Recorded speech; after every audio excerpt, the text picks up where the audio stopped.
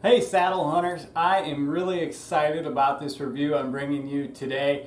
I have hunted from a lot of different saddles. I own a lot of different saddles. I started with the Kestrel, and then I went to the Mantis, and I currently own the Mantis and Trophy Line Ambush Pro, and I own a JX3 Hybrid, and I own this one that I'm going to show you right now. And of all of those, now the JX3 is kind of in a little bit of different category, but of the more traditional style saddles, this one has become my go-to and is currently my favorite and preferred saddle. This is the Aero Hunter Kestrel Flex, and it's the latest iteration in Aero Hunter's Kestrel line. They started with the Kestrel, and then they came out with the Kite, which was really just a lightweight mesh version of the Kestrel, and now they have the Kestrel Flex. I pre-ordered this as soon as I could, and so I've got one of the earlier ones, and I've been thrilled with it. I hunted with it most of the 2019 season, was able to kill a real nice 10-point buck here in Ohio out of it, as well as a doe in the kind of late October time frame. And then I took my twin brother out and hung above him while he shot his first deer from a saddle. So I've seen a lot of use with it this fall. It's a proven saddle. I'm going to go over the features with you in the next couple minutes here, and then talk about a few of the things that I really like about it, and then some of the things that I think kind of get on my nerves, I guess. So the saddle is very well constructed. Aero Hunter is known for fantastic top-of-the-line construction when it comes to saddles. I'll give you an overview of it, starting by looking at the back of the saddle. Now, this saddle is designed with a pleat in the middle of it. So I don't know how well I'm going to be able to show this to you, but I'm going to do my best. But there's a pleat down the middle of it. And when it's closed, it's about the same size as the traditional Kestrel. Now, with the pleat open, like that, the seat is significantly larger. Now, the other thing that adds, maybe you can see better from a side angle, is it creates a little bit of a cup. And I have found this saddle to be the most comfortable of any saddle that I've ever tried. I don't have to sit in this thing with a back band.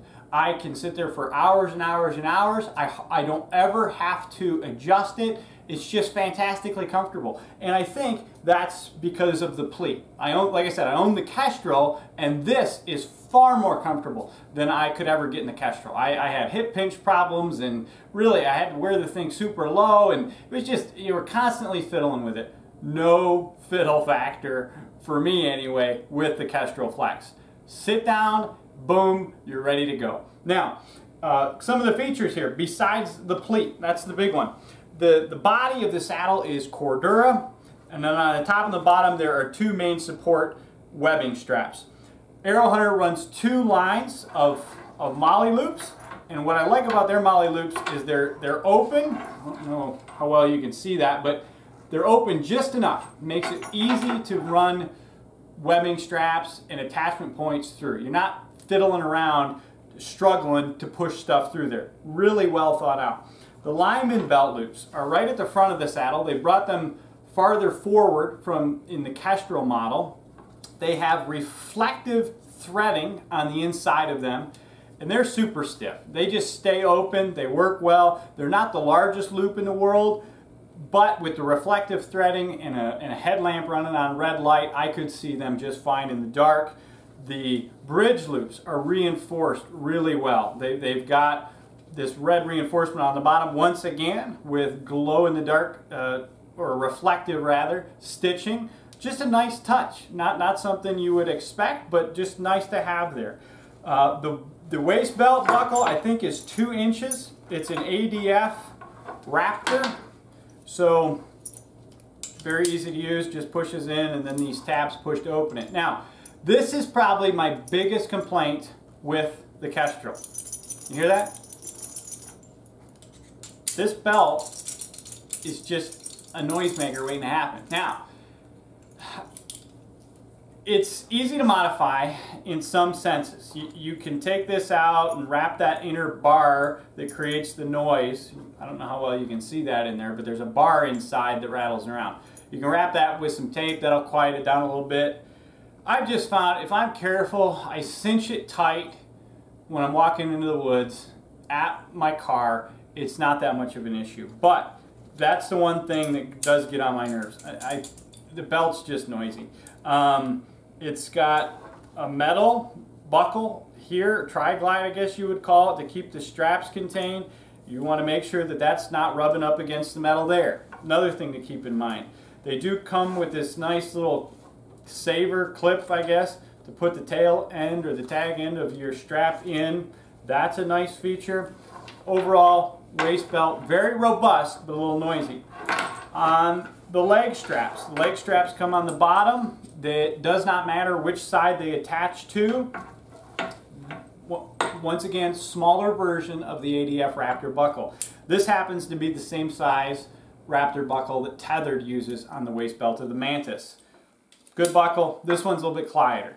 You know, you could get a little noise there, but you cinch them tight, not a big deal.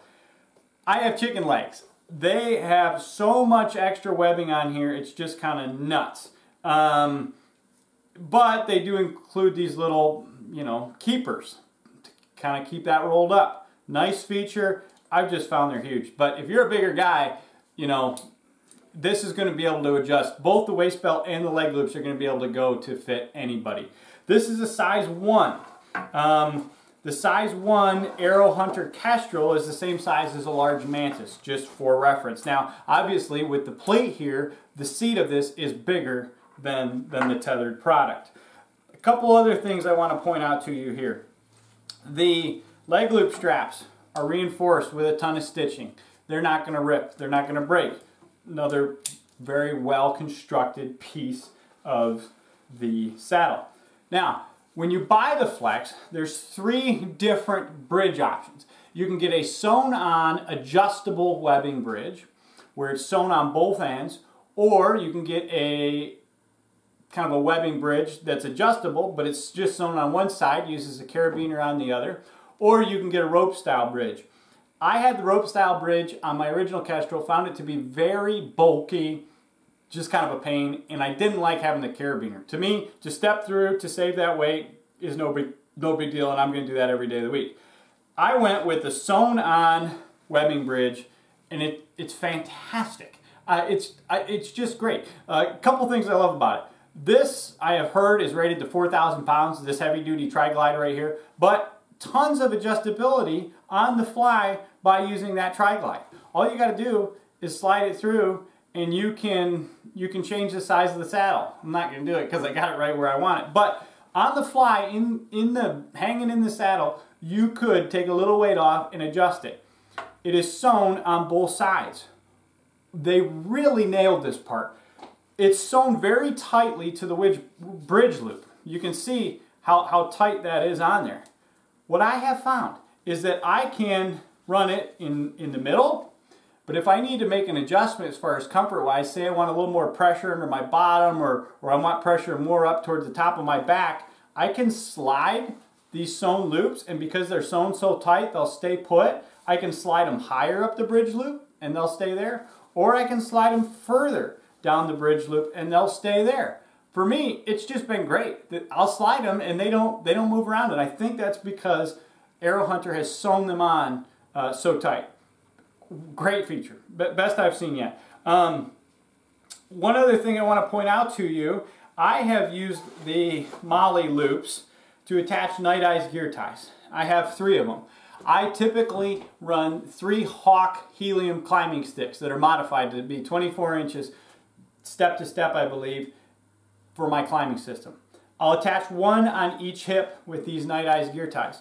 The one in the middle I'll attach my platform to, and then when I leave the ground, I'm not making a second trip, and everything hangs from the saddle. Now, you're talking, you know what, those sticks are 2 1/4 pounds a piece, plus the platform's just shy of 3 1/2, you know, so you're talking, you know, 4 1/2 pounds, 3, you know, you're talking almost 8 pounds, and it hangs very, very nicely. I don't find it to be saggy or uncomfortable, just robust in its build quality.